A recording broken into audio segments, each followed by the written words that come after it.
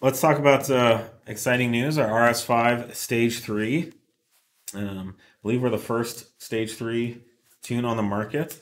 These poor TTE720s have been selling for quite some time with no tuning support. People have been kind of cobbling together various tuning and tuning boxes and piggybacks and stuff.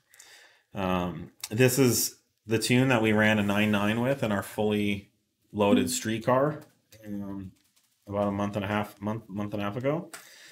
We ran a 9.946 at 139.21 miles per hour.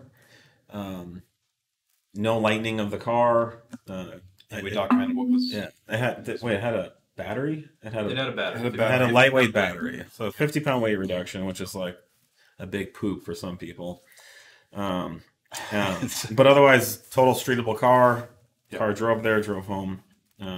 Incredibly fast, fun, smooth car, and it should be live on our website now. It is. It is. Yeah. So if you'd like to go look at the tune on our website, you can. You can browse all the various horsepower levels, but I'll go through it real quick. So our official advertised numbers on 91, we're advertising about 536 crank. On 93, 590 crank. On E85, 680 crank horsepower. And on E60 to E70 blend, 713 crank horsepower. So as you can see, as we optimize that octane, we get closer and closer to kind of the 720 archetype advertising with TTE. Yeah, it was surprising how close it. Yeah, we do have a Stage 3 ECU and TCU files. We recommend running our Stage 3 ECU with the Stage 3 TCU. The Stage 3 ECU file will work with our Stage 2 file currently, so it is compatible if you don't feel like upgrading right now. The Stage 3 TCU continues to optimize the tune for the bigger turbos. It's all the optimizations for the different shift points. Yeah, shift points. So required hardware is, this is what you need to run this tune. It's not optional or the car needs it in order to run this. So you obviously need the TTE720 turbos. You can just run the factory inlet pipe. That's what we've done on our production car up till now. We didn't import it or anything. We will be coming out with a super duper pipe that flows substantially more than the stock inlet. But for the time being, you can just use that. You will need some type of high flow cat, which we recommend ours for racing use. Maybe a lot of you that bought high flow cats that were upset that we didn't release a Stage 2 because it didn't matter. Well, you can use it now because the Stage 3 can use the extra flow over OEM. You will need the 4-bar map sensors that we list on our site, and you need an ethanol content analyzer if you're going to run any of the E-blended tunes. You don't need that if you're just going to run pump gas, which honestly the 93 octane is really nice. The 91's great too, 536, but you're talking almost 600 horsepower at 93 pump gas, and it's fast. That's a fast car. 596 foot-pounds of torque as well on 93. So very, very excited to release this really great tune to the market. We strongly recommend running a good intake like our X34. Yes. And the other required modification, I think I skipped over this, is an intercooler kit. Yeah. We currently recommend the Wagner intercooler kit, which does a nice job at this power level. Just because you have an intercooler kit doesn't mean it's going to be sufficient. So for the time being, I think the only one that we can validate or recommend wholeheartedly is the Wagner.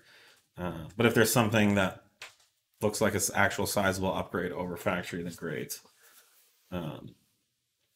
If you have any questions, drop them in and we'll be happy to answer them. Yeah, we're running the full kit on the intercooler. There's a heat exchanger and intercooler up there.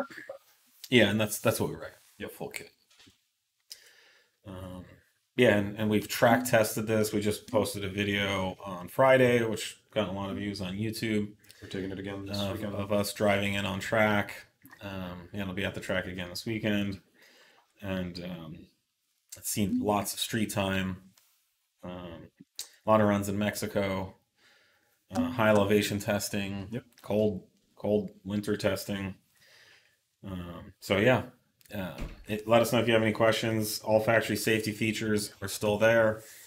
No fudges or workarounds. We've optimized the entire driving experience from shifting to shift points, throttle response, throttle functionality.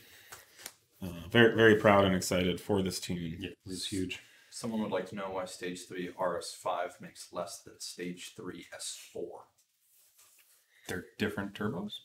Different turbos, different setups, slightly less displacement. Yeah, it's different hardware. I mean, Yeah. it's going to make what it's going to make. I mean, the motors are slightly different. The turbos are very different. What's the actual difference? I mean, between 710 and 720, it's sub 10. It's not much. Yeah. Horsepower? Yeah, we're talking very small. So 810 is different. yeah. So and what was the question? Why does RS5 make less than S4 Stage 3? From 710. Didn't specify. Didn't specify. Okay, yeah. I mean, they're different cars. They're different motors. They're Different different cars, turbos. but you're also talking about tiny percentages. I mean, we come up with these numbers where we're saying 680 horsepower. It's not 600. Your car will never make 680.0000 horsepower. You know, every time you get on the throttle, your engine makes a different amount of power. This goes for the dyno as well. Every time we do a dyno run, the power is slightly different from the last pull. Even if we don't change anything, we will never ever get two runs that are exactly the same. It's the same idea with snowflakes, or apples, or people. There's just no two same of anything. There's an infinite set of variables that's contributing to the outcome of everything and anything that happens. So this is the same with. I'm just making the point of not only are they different engines with different turbos installed in different cars with different intercooler systems, different fuel systems. I mean, on paper, they're advertised to be similar, but every specification is essentially different. Substantial number of specifications are different.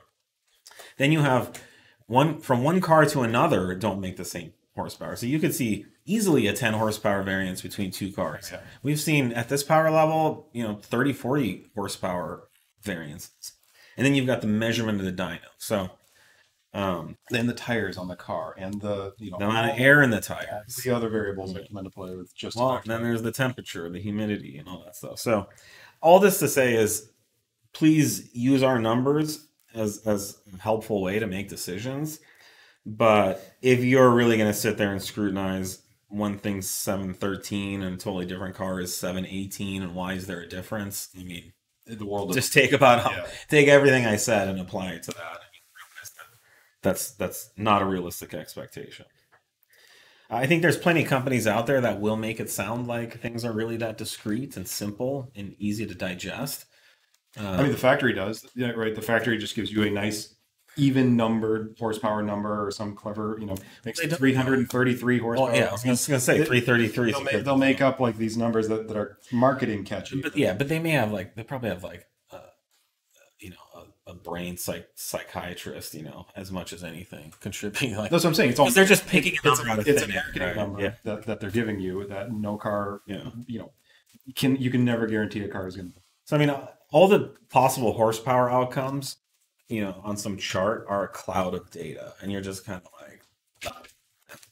And of course, the data set has a certain standard deviation and variance between the minimum and maximum, and then you can kind of look at the averages, but that's just not how engines work. They don't make 333 horsepower. It's just how we talk about it as humans with limited marketing ways to communicate information to consumers to make decisions. Yeah. So I think I bet honestly this might I have not smoked any weed or done any drugs, but I honestly think expressing the amount of power engine makes as a color is probably more logical than a number, because that's literally how undiscreet it is.